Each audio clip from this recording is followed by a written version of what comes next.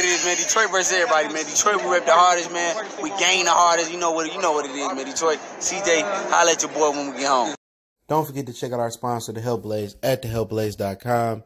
100% all natural products from lotions, soaps, foot soaks, bath bombs, and much, much more. Use the promo code Goodfella1Boxing. Tell them your boy CJ Goodfella sent you. Get 18% off. We out. All right, man, let's talk about the viewership for Jamal James. Thomas Dulorme went down last Saturday. It was PBC first card on Fox.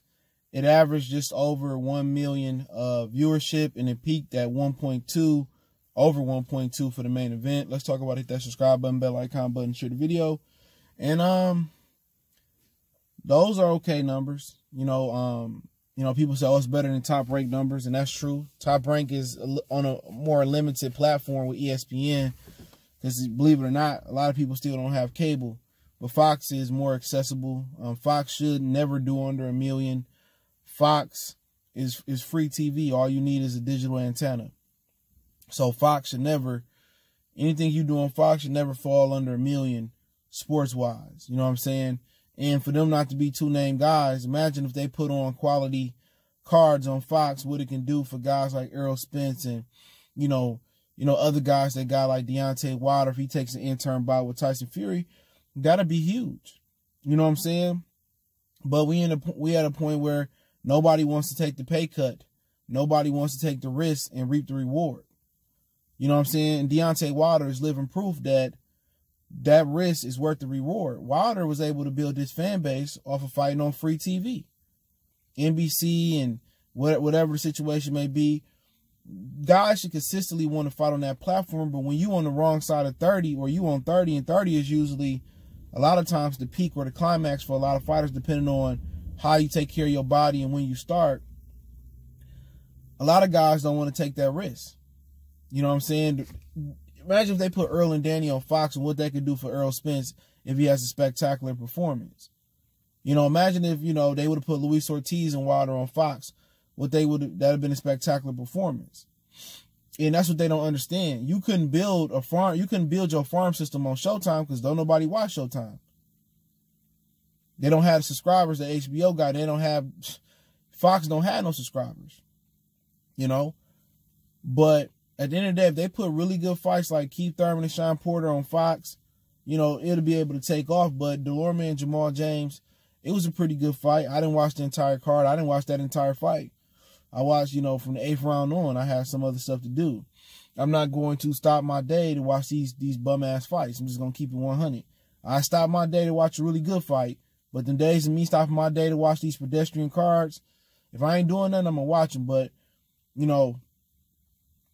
it was a solid fight from what I seen. Dulorme was looking for the one big punch, and Jamal James was giving him a boxing lesson, but he wasn't boring. They was throwing that leather, and I think the numbers indicated that people care more about the main event. But also, if you got a really good undercard, then I think you will be able to have better viewership across the board, and that's what they gotta understand. I understand they rent the venue for a certain amount of time, but what they gotta understand is this: quality over quantity, excuse me. When you're talking about these cards, you feel what I'm saying? All right, if we don't get 4 or 5 good, regular fights, no. Put more stock in the co-main event. Just come out there with 4 really good fights. And if 4 really good fights is too much, 3 really good fights. Come out there with 3 really good fights and maybe a prospect fight. Don't put these dudes on TV that we never gonna see again. Put the Spencers, put the Gary Anton Russells on TV. Let's see them come up. Then the third fight, the second fight you should be putting on should be a really good fight. Then the co-main event should be a really good fight. But other than that, I think they did really good numbers for Dulorme and Jamal James. Those guys ain't 2 household names at all. So just imagine if they, was able to put more cards like the Charlo card on there. They'll break it. They'll break the internet. That's what they got to do, man. They got to sit here and they got the young guys. Don't make the same mistakes you made with these dudes like the Charlos, stuff of that nature, and Errol Spence. Don't make that mistake. The Joey Spencers, the Gary Anton Russells, the Colberts, put them on Fox. Pair them up with the Fox cards. You know what I'm saying? and had them build their fan base on regular TV. It's too late for Keith Thurman and Sean and Earl and God. They already plugged in. They not taking no pay cut. So if you put them on free TV, it got to be Versatile Campo or somebody like that. You know what I'm saying? But you can't show them the bigger picture because the picture's almost done being painted for them. You know, it's almost done. So at the end of the day, a lot of people scared to take risks.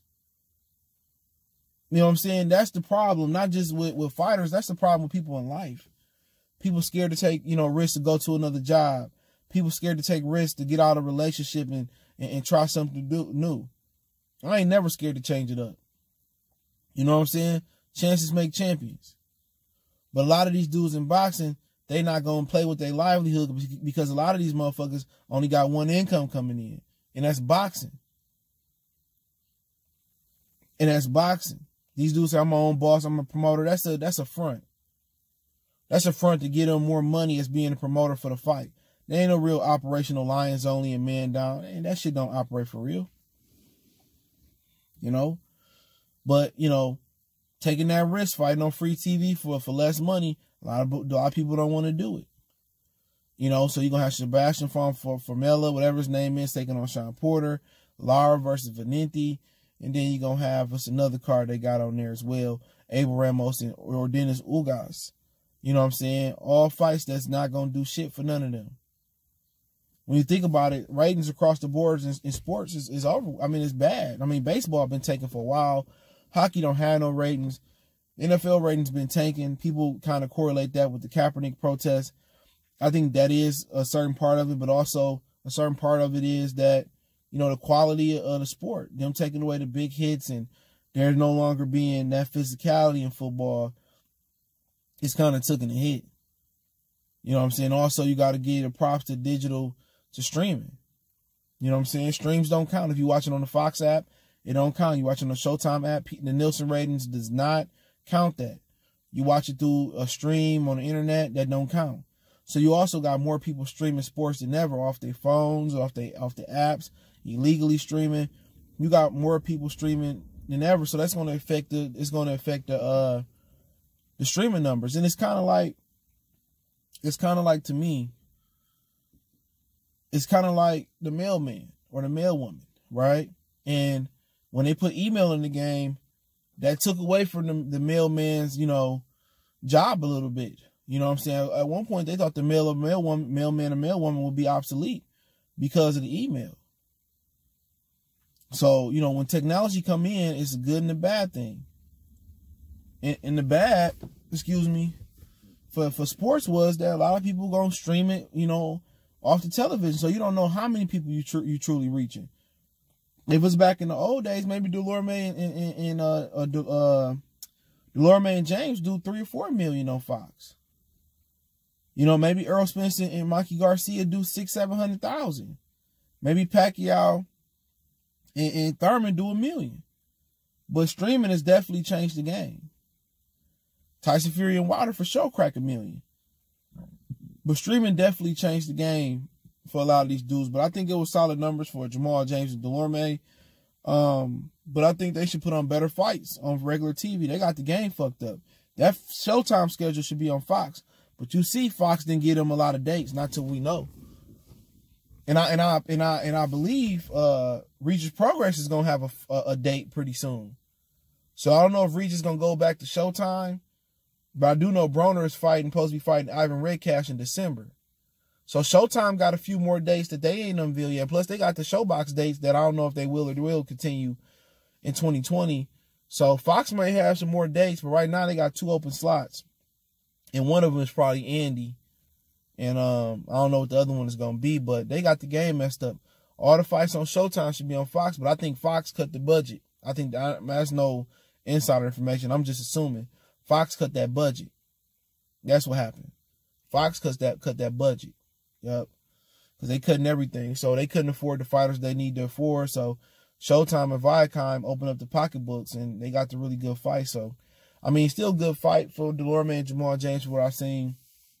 When you exchange leather and you got somebody that's sticking and moving and one guy looking for the one big shot, that's usually going gonna be pretty good. So I think they did really good viewership, and I think streaming is changing the game and taking away from all sports viewership. If you look at the numbers, every sports viewership is down across the board. But hey, let me know what you guys think. Don't forget me on Facebook, Instagram, Twitter.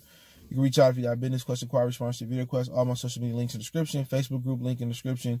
Want to make a donation? CJ Good 313. It's the Cash App. That's in the description. PayPal there as well. Best way to donate is to share the video. Make sure you hit that subscribe button, bell icon button, share the video. Appreciate the love and support. One time for the one time again.